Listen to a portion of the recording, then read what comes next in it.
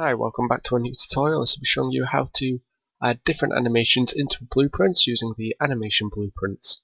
I'm going to be using the third person setup blueprint here to do it, and let's get started. Okay, so first things first, you'll need this animation starter pack right here. It's in the marketplace under characters and animations, and just look for the free one, animation starter pack here. There you go, this is the one I'm using. So then you just download it, add to your project, and select which one to add it to. I've already added it, so I don't need to. Okay, once you open up your project, you'll see this content pack here, Animation Starter Pack. So in here we have tons of new animations that we can add to our character. First things first, if you go into this character folder here, you'll see you have a new character, the ASP character. He looks a lot like the original character, except he's got a new skeleton set up for these animations, so we don't need this guy here anymore. So I can just delete him and drag him in. I'm going to go to your character, your ASP character, and you want to keep scrolling down until you find Pawn in this category over here. Here it is, Pawn, and you want to set auto possess player to player 0, disabled, and none, because I'm not having any AI and I want this to be my main character. So that means when we play, we take control of this guy. And as you can see, controls are the same and the camera can move about with him. And he has this nice walking animation set up. So that's great, but he has a lot more animations we can add, so let's add those. First thing is we want to open up the animation blueprint and go to locomotion. And locomotion shows these different animation states that he can be in. One state right now is idle, so these are all different states because these are different animations that he will be doing for periods of time. So we're going to add a simple one, we're going to add a sprint. So I'm going to right click and add a new state, and I'm going to call this sprint. And this will be his new animation state. Now we need to decide how to get into the sprint. I'm going to decide that he can only get into the sprint from jogging.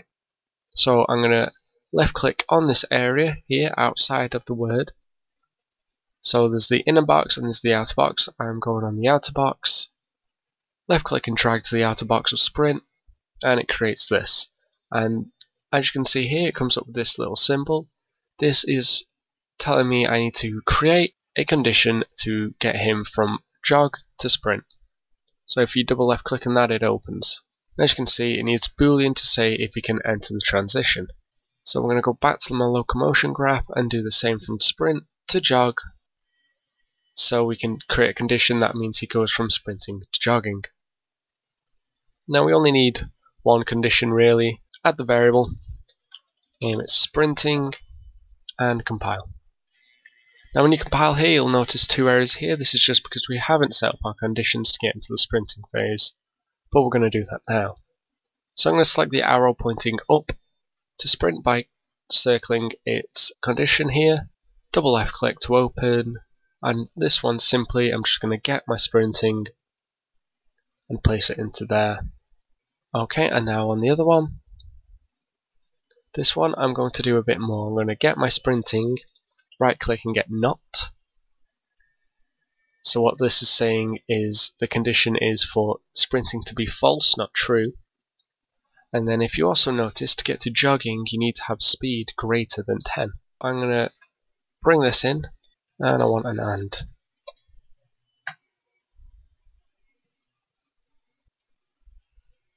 So this is saying if the speed's greater than 10 and they're not sprinting, then we want them to jog. Otherwise what I'm going to do is I'm just going to bring this sprint to idle, double click on this arrow, I'm just going to copy and paste this. But instead of this greater than, I want less than or equal to. Put your speed into the top, 10 into the bottom, and put those together. So if we were to just play this now, nothing would happen because we haven't set anything up to tell them when they're sprinting. For this we're going to go into our actual character here, enter the event graph and add a new variable. And you want to add the sprint button down. So I'll just name this and compile, and you want it set to false. And as you can see, there's also this crouch button down. Now on your blueprints I've changed this. This one for crouching will be wrong, it will come up with an error. So you just want to delete that, right click and type in the key you want, so I'm having left control, and hook those up. And for sprinting I'm going to do the same. So I'm going to bring in my sprint and I'm going to set it. Need 2 instances of those. Set the top one to true, right click, and I'm going to type in shift, left shift, sprint. Whilst it's pressed we sprint, when it's released we stop. And then we need to go back to our animation blueprint, because we want to go to our event graph, and now here we make it so our character can actually go into the next animation. So as you can see, this is the movement, it's all set up. This is just checking when updating the character, what the speed and direction the character is going in, and then what animation to do, walking, jumping or crouching. We want to add a new one, we want to add sprinting, so I'm going to go from this as ASP character. I'm going to do get sprint button down, and I want to set my sprinting equal to this value. And you want to add a new pin on here to get then to and attach. Okay, so if we played now and we press the shift button, as you can see the animation does change, but into something that we don't want. And when I let go of shift, he goes back to jogging. If I were to slow down and let go of shift, I go into my idle pose. So we've got the sprint set up, now we just need the animations. So to do this simply, we'll just go back to this folder here, the character, and then you can see these two. Now these are blend spaces, these allow the character to move in different directions when using these. So there are 2 ways you could do this. You could use the blend space, or you could simply double clicking the sprint state, play, sprint forward, rifle as your result, and really when I sprint the animation works. Now you can do this for this one because we only have the one direction, the forward sprint, as it's the only sprint the animation starter pack comes with. Otherwise this is the more, because right now if you notice when we're sprinting we are still sprinting slowly. That's because we just changed the animation and not the speed the character is moving at. So to do this I'm going to go back to my character itself where we've set the sprint, and I'm going to come off this one with set max walk speed, and you want to turn your context sensitivity off, and I'm going to set it to 1000. You can see here, if you go into your character movement, max walk speed is 270. So we're changing that to make him a bit faster when sprinting. And then when we want to change it back, do the same and set it to 270.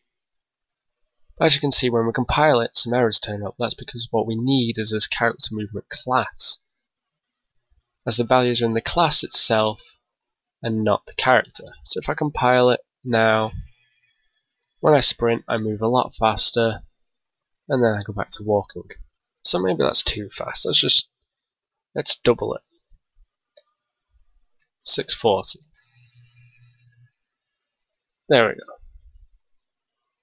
So now we've set up our animations and the new speed to go with it, using that one simple animation. Thanks for watching the video. In the next video I'll be showing you how to use blend spaces to blend different animations together, so your character will dynamically and smoothly move between moving forwards, backwards and to the sides. Okay, so I hope you enjoyed this part of the video. Give it a thumbs up if you did, a thumbs down if you didn't, and if you have any suggestions, questions or advice, just leave it in the comments down below and I'll get back to you as soon as possible. And as always, don't forget to subscribe. Thanks guys, bye.